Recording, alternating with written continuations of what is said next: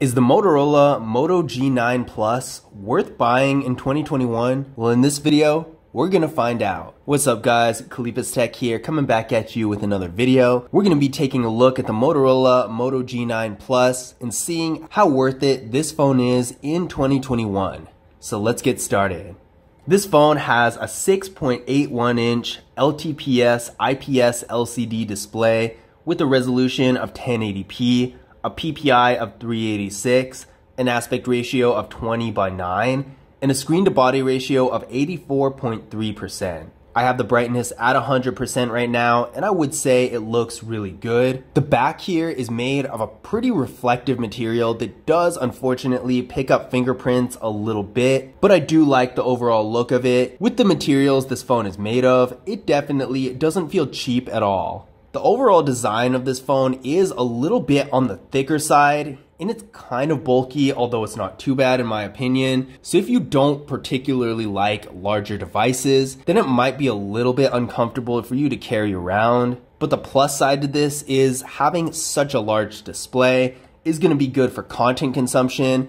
If you're streaming videos, playing a game, doing some reading, viewing photos, pretty much anything where you have to see details on the screen, this is gonna be really good. But again, there is just that trade-off of having a larger, bulkier phone that might be a little bit less convenient to carry around, but on the other hand, having a much better experience with content consumption and that sort of thing. We got a 16 megapixel front facing camera right here, and it is a hole punch camera, so that's really nice. It adds to the modern look of the phone, and I think it goes with it really well. For storage, this phone has 128 gigabytes of internal storage with micro SD card expansion, so that is a lot. For the average user, you're gonna be completely fine, probably never gonna have to even think about storage.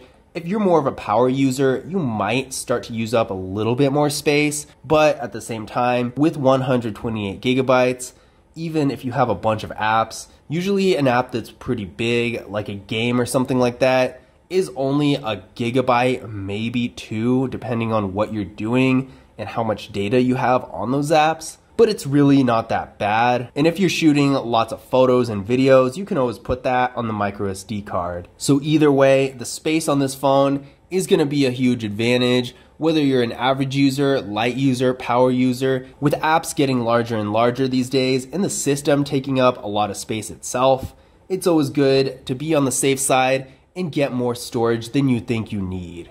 Now there's no wireless charging on this phone unfortunately, and with a lot of these higher end features that the phone has, you would think that that might be a thing. To add to that disappointment, there's also no face unlock, and that's more of a basic feature that even really low end phones have sometimes. So that is a little too bad, but it does have a real nice fingerprint scanner right here on the power button, which I really like, because with this design, you're probably going to be touching the power button to wake up the display anyway. So having it unlock your phone while you're at it is just really convenient. Let's go ahead and give it a try. There we go. See, I didn't even get a chance to actually turn the display on before it just unlocked. Let's try it one more time. There we go. It's really that fast. So that does kind of compensate for not having face unlock.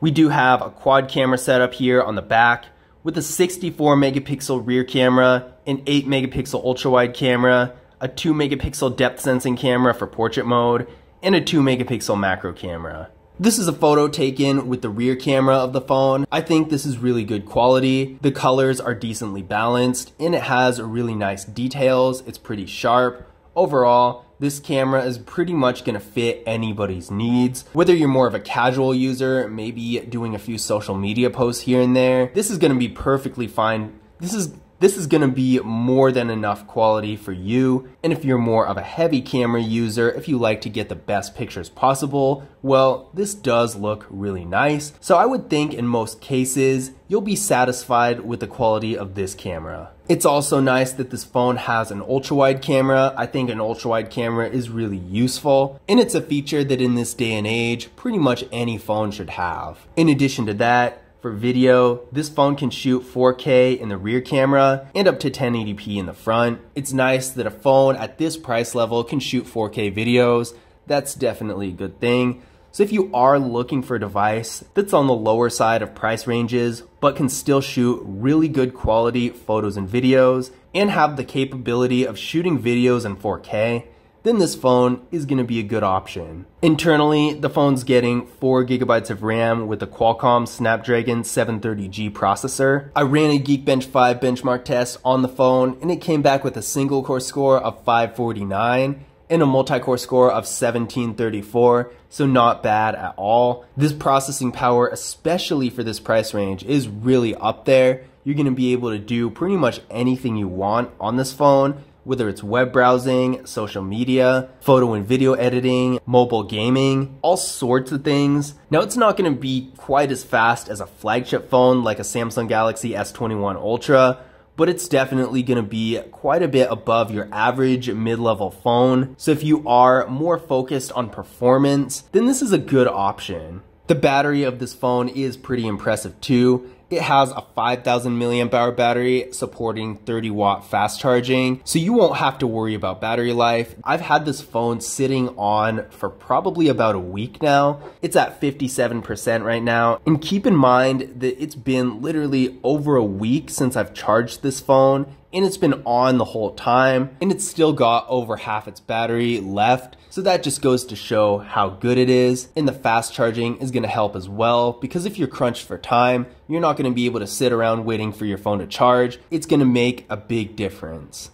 Now, one thing that might be a drawback to some of you is that the software on this phone is Android 10, and I don't know when or if there's gonna be an update, so you will most likely be stuck on Android 10. Now, that's not necessarily a bad thing, because Android 10 is a really good software. I, for one, really like it. But if you are concerned with having the latest version of Android when it comes out, then this might not be the device for you, because I'm not actually sure if it's ever going to be able to use Android 11. Now, in conclusion, is the Motorola Moto G9 Plus worth buying in 2021? I definitely think it is. This phone is super inexpensive for what it provides. Sometimes you can find it for less than $300. Usually it's around that price. But the features on this phone can really compete with phones a lot more expensive. Although it's a little bit bulky, it does have a huge display, which is going to be perfect for stuff like gaming and video streaming,